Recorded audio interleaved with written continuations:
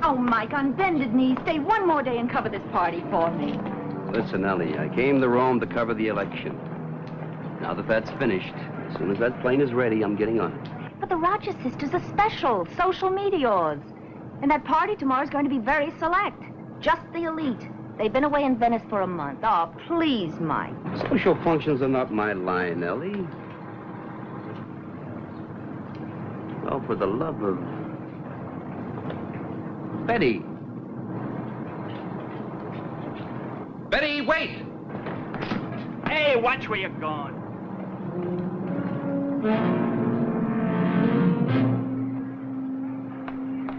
Sweetie, you know her? Certainly. Well, that's wonderful. That's Sharon Rogers. Oh, it's not. That's... Who? Sharon Rogers, the girl I was talking about. It's her party. I want you to cover for me tomorrow. Sharon Rogers. That's right. That's her uncle and her sister. I must say, you look as if you've seen a ghost. I have.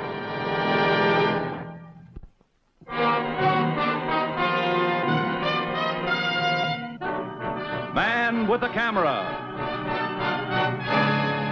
starring Charles Bronson.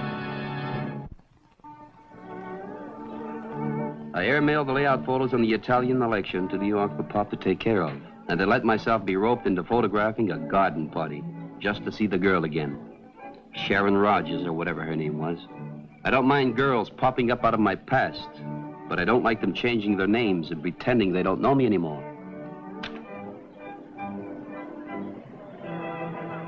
Oh, there you are, Mike. Listen, sweetie, I'll need plenty of art on the Contessa. She's as old as Methuselah and ugly as sin, but... What are you looking at? Oh, Sharon. She is lovely, isn't she? I'm telling you, Ellie, she's not Sharon Rogers. Mike, she is. We went all through that yesterday. And don't tell me you know her. She hasn't even looked at you all afternoon. Oh, I hope we do. I hope we do. Hiya. How do you do? Look, it's me. Yes. Me, Mike Kovac. Delighted. What is this? Really, Mr. Kovac, is it? You know darn well it is. You seem to feel you know me, Mr. Kovac. Feel I know you. I assure you, you're mistaken. We've never met before. Perhaps you're confusing me with my sister. Mona? Oh, I'm sure if I'd ever met Mr. Kovac, I would have remembered him. I'm very sorry. Excuse me?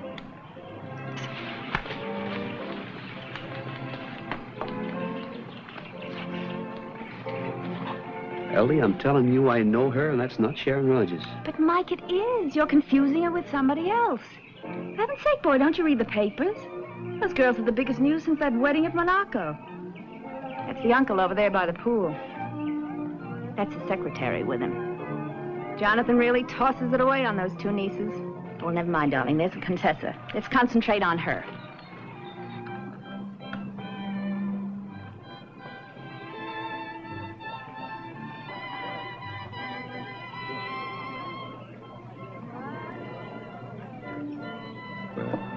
Not too many.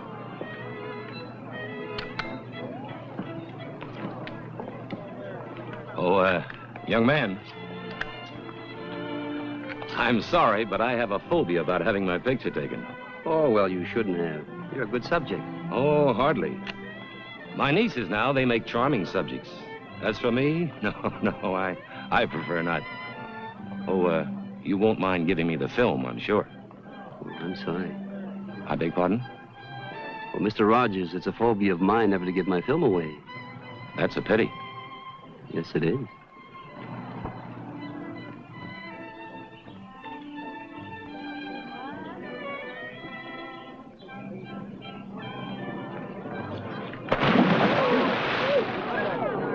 Excuse me.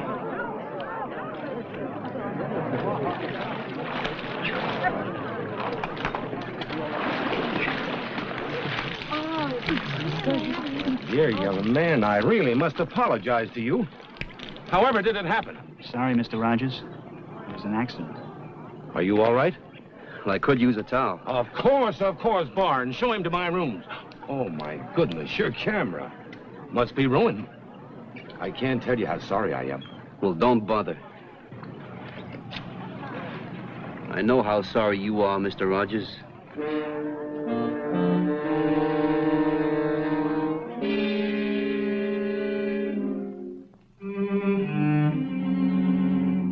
I got those wet negatives right down to a dark room where an American friend of mine worked in Rome.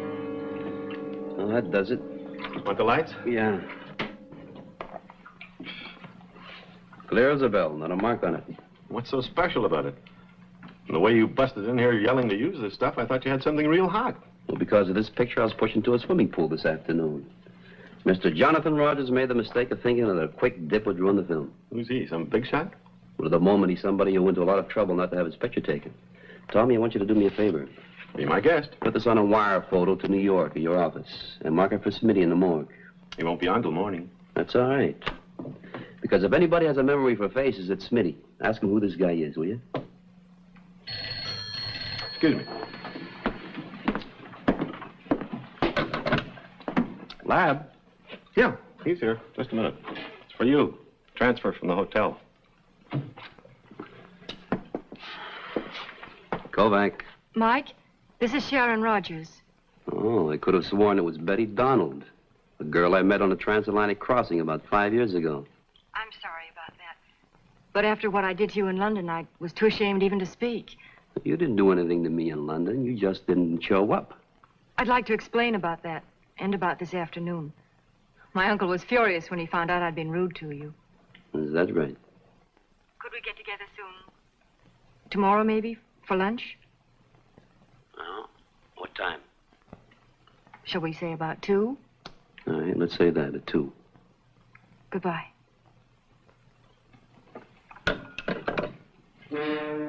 Please don't hurt him. Don't underestimate me, my dear. I live by my wits. And may I point out that you live very well by them, too. Only be sure of this. Be very sure. Of what? We're almost at the end of our little charade. One might say that the final curtain is about to descend. And neither you nor your Mike Kovac will get in my way. A date made for 5 years ago at the Savoy Hotel in London was finally kept in a garden near Rome. My uncle, he says I have to apologize to you. Well, that isn't necessary. But I know you must wonder, even about why I didn't meet you in London. Well, that's one of the things. Don't you think I wanted to? I couldn't. Why not? What we had on the ship was so good. I didn't want to spoil it. Betty, listen. Betty. Which one of your names is the real one? Sharon Rogers. On the ship, I became someone else for a while. You know, I waited for you all day at the Savoy. And all that night, too. Don't. All right. Try to understand, Mike. I owe everything to Uncle Jonathan. Don't ask me to explain. I just couldn't meet you in London. What is it? Il signore is wanted on the telephone.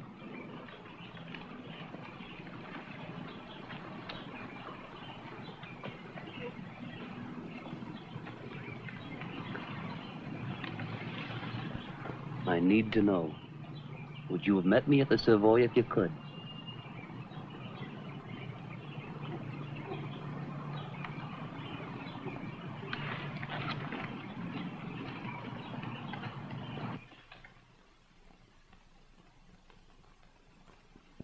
Magnificent. Was I not right, Signor Rogers? Only the skin tones of your niece are for such pearls. Are you pleased with your present, my dear? Oh, Uncle, they're beautiful. Oh, there's an extension in the hall in case your call is private, Mr. Kovac. Thank you. Hello? Oh, yeah, go ahead, Tommy. I can hear you. Message just came through from Smitty in New York. It's about that picture I put on the wire. Yeah, go ahead. There's a photo coming through on the wire now. Smitty said along the caption, too. It shows this Jonathan Rogers, or whatever you call him, being hauled off to the pokey. The date line is Milwaukee, 4 years ago. What's the charge? Fraud. Apparently, he's quite a con artist. Want me to read the list? No, not now, Tommy. But look, hold on to that print for me, will you? I'll pick it up later. Okay, Mike. You take care of yourself. He seems to be a pretty smooth character. Oh, yes, he is.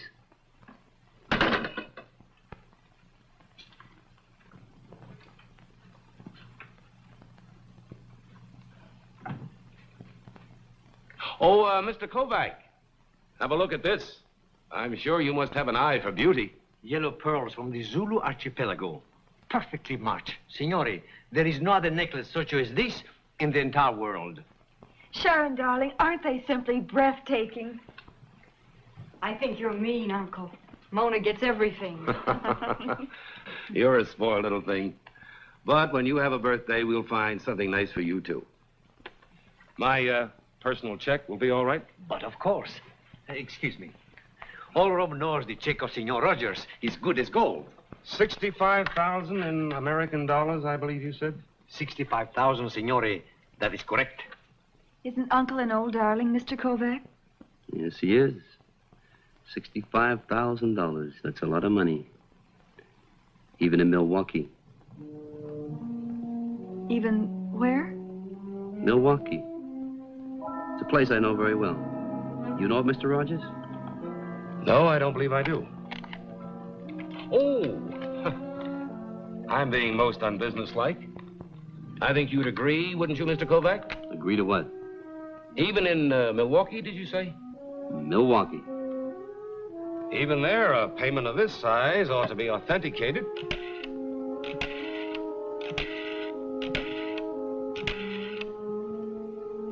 Pronto, Signore Martino. Jonathan Rogers. Certainly, Signore Bartolo will want to know that my check is good. Ah, sure. That would not be necessary, Signore. Oh, Signore Martino? Thank you. Would you be so kind, Mr. Kovac?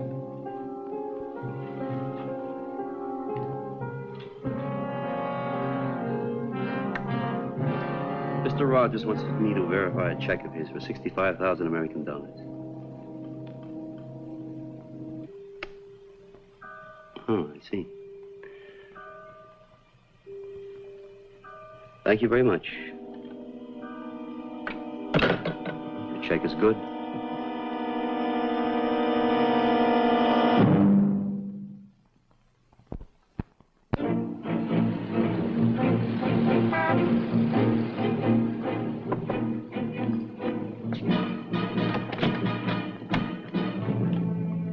Is it all right for me to come to the hotel? Yeah, it's all right. Come on in.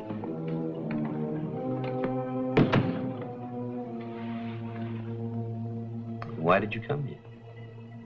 You asked me a question yesterday, and I haven't answered it. Well?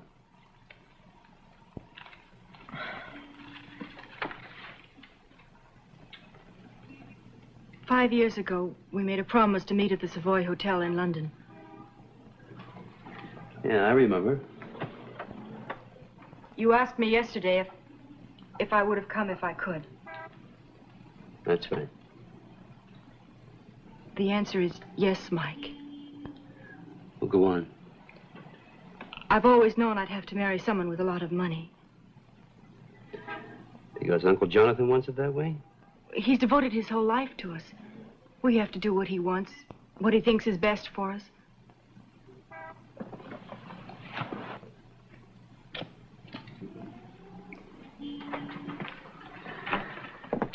Tell me more.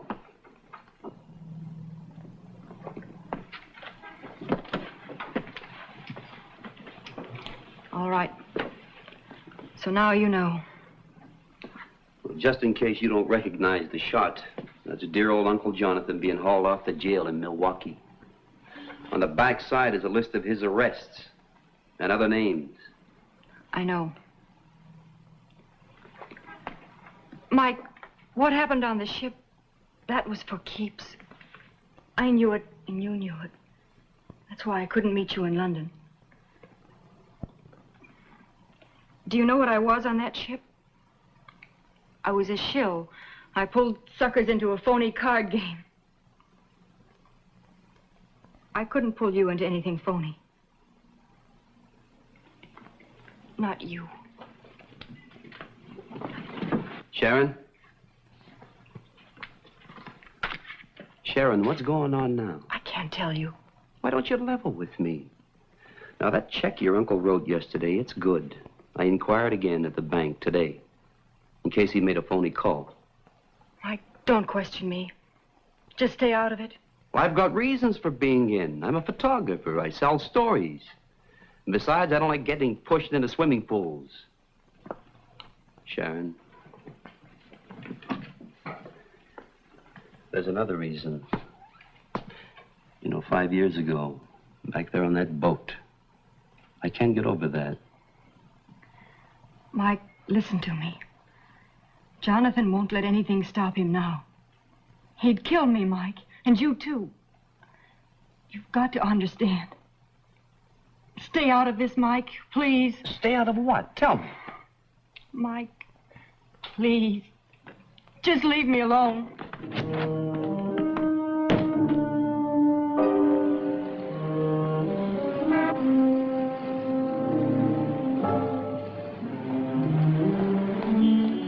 Where have you been? I'm sorry, Jonathan. I hurried as fast as I could. I'm not interested in your apologies.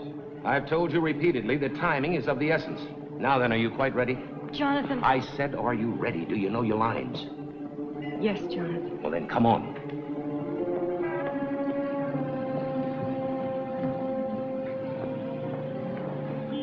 Sharon was frightened of something that was going to happen in the salon of Signore Bartolo the jeweler. I decided to wait. I told you before, Signor Rogers, another necklace of yellow pearls is almost impossible to find. Each pearl perfectly graduated, each the same glorious yellow. Such a necklace is unique. You're wasting my time, Bartolo. I told you that I must have another just like it.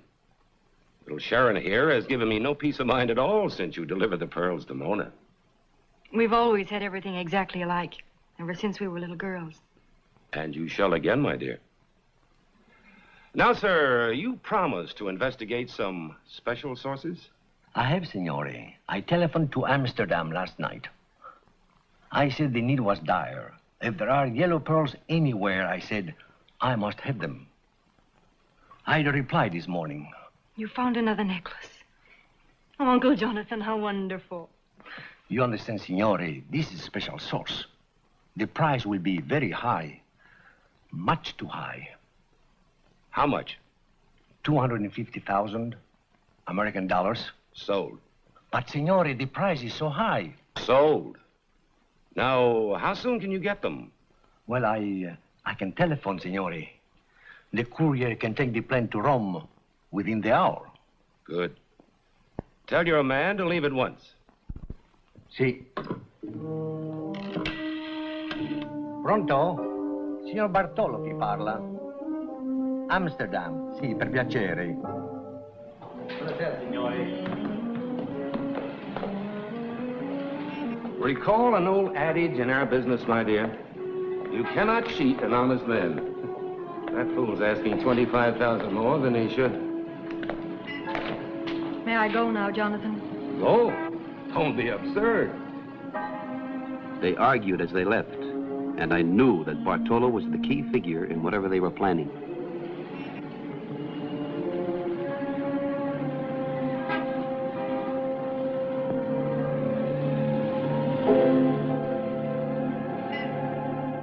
We have met before, Signore. I'm sure of it. Why, that's some memory. It was yesterday at Jonathan Rogers' place. Oh, yes, of course. Now, may I be of some service to you, Signore Kovac. And yes, you may be of some service to me, but then again, I might be of some service to you. I do not understand, Signore. Mr. Bartolo, you listen to me now. Rogers is a crook. You understand that? A con man, a swindler. Signor Rogers? Ha, that is absurd. All right. Here, take a look at this. This picture here was taken in Rome at the villa. That was taken 4 years ago in the States. Senor Rogers was in prison? Often, for fraud. Mr. Rogers is a professional swindler. Now, why were he and the girl here a while ago? Chimpano. At the airport? What about it? I'm to be at the airport at 3. Senor, is that true? You are not mistaken? Well, here, you can call the police and check if you want to. They must have a file on him. Oh, no, not the police. Please, my reputation will be ruined. Well, let's get out to the airport. Senor Kovac, I do not see how Senor Rogers would cheat me. He has already paid me $65,000 for one set of pearls. And now he's anxious to buy another one at a much higher price. Well, I don't know how he's going to cheat you, but he's going to cheat you all right. Believe me. Now, let's go.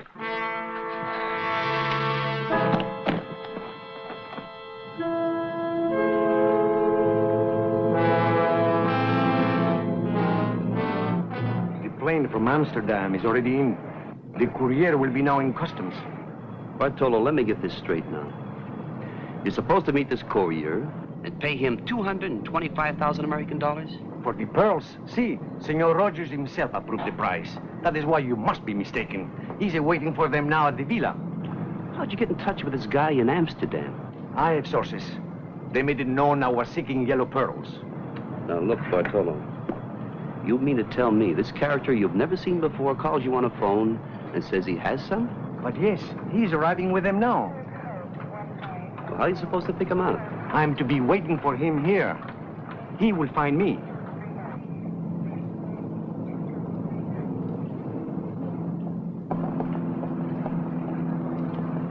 Now I'm beginning to get it. Bartolo, look at these pictures. See this guy in the background behind Rogers? A guest at the party? A guest my foot. His name is Barnes. He's Rogers' secretary. At least he was 2 days ago here in Rome. So? So look at the fellow. That's Barnes, the courier from Amsterdam. Now look, you act naturally and watch yourself.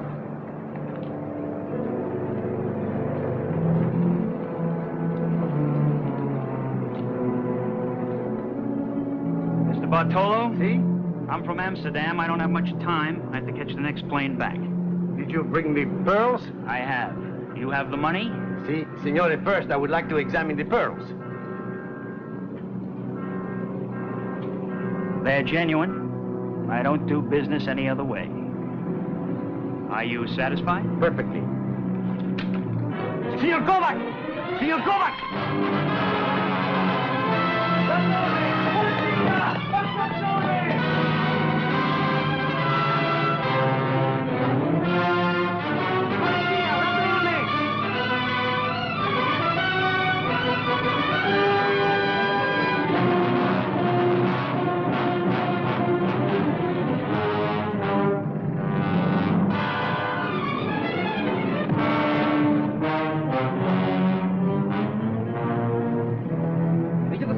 Aren't they?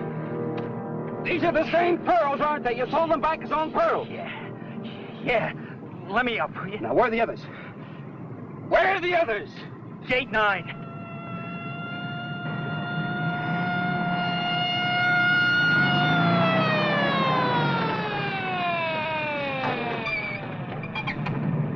The others are gate 9.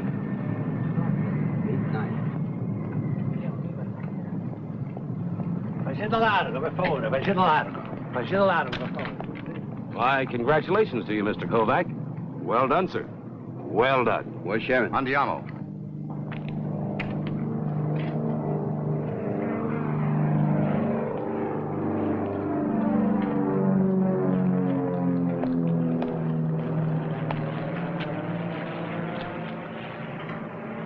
We were on the plane, ready to take off for Vienna.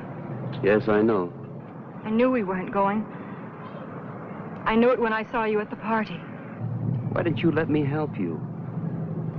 You know, I will now if you let me. Sharon, why didn't you trust me? It isn't trust, Mike. It's something else. The same reason I didn't meet you in London. Well, why? Because you're a very real person. I'm not.